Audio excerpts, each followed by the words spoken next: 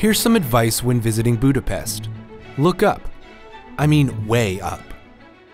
Tényleg, hogy az ember sétál Budapesten, a legtöbb nagyon fontos és szép épület homlokzatán vagy a tetején megtalálható. Budapest szerepel a legszebb városok listáján.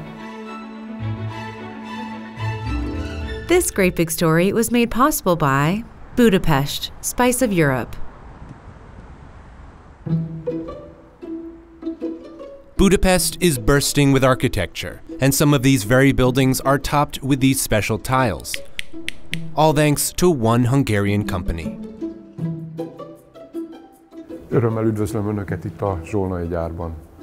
Én Komor István vagyok, a Zsolnay Kulturális Negyed üzemeltetési igazgatója. The company has been making building tiles for over 150 years.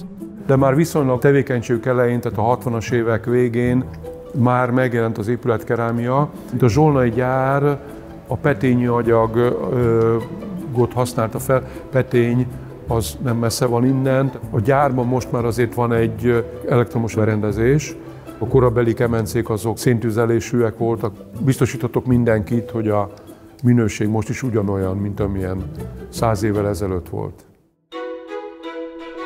Budapest's skyline became full of bright and colorful roofs during the architectural boom.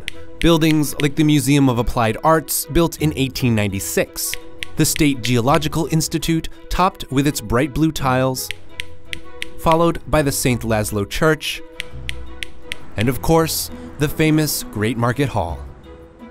Amikor az épületkerámia gyártás dinamikusabban kezdett el fejlődni, akkor az egyik ilyen nagyon nagy megrendelés épp a Sülek Frigyes által akkor épített Matthias templom volt. 5 vasúti vagonnyi tetőcserepet szállítottak az építkezésre, és ugye ez volt az akkori időszaknak az egyik legnagyobb megrendelése.